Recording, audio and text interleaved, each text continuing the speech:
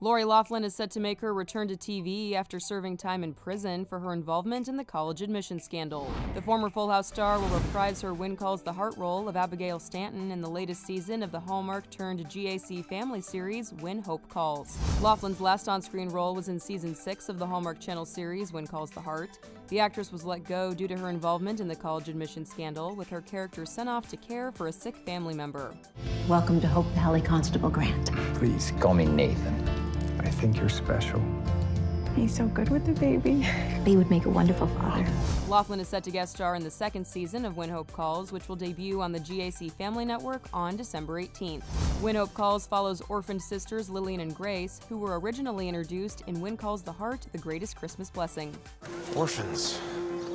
They'd be tough to control for anybody, much less two young women with no experience. I just hope Lillian isn't becoming as reckless as her father.